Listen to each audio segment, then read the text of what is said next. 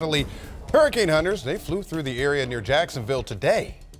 That is right, Frank, and unfortunately, or at least fortunately for parts of the East Coast, while there is an area of circulation, a well-closed low already forming, it's not quite given it tropical characteristics. So even if it was going to become a tropical depression, it would do so for a very, very short window of time there. So that has only given us a 60% chance of development here in the next 24 to 48 hours, and we're already just a few hours away from that disturbance reaching landfall.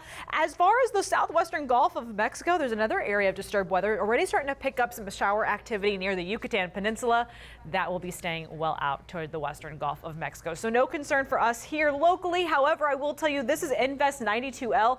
This is basically struggling to have those full-on tropical characteristics, but the Invest category gives it potential to put more spaghetti models in there, more resources just to figure out where the center, where the core of this disturbance will head.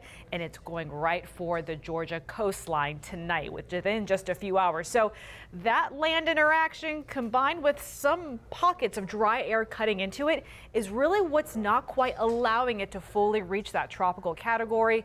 So it will just be a rainmaker for a good chunk of southeastern United States, including us. We're really pulling in some more moisture overhead. For tonight, mostly north of I-4 that we're seeing some of those scattered showers and even a few isolated thunderstorms firing up. But then many spots to our south, it is just hot and humid without dealing with much rain out there in some of our southern locations, which is why we're seeing plenty of 80s and 90s on the map. It will feel even hotter than that because of that humidity.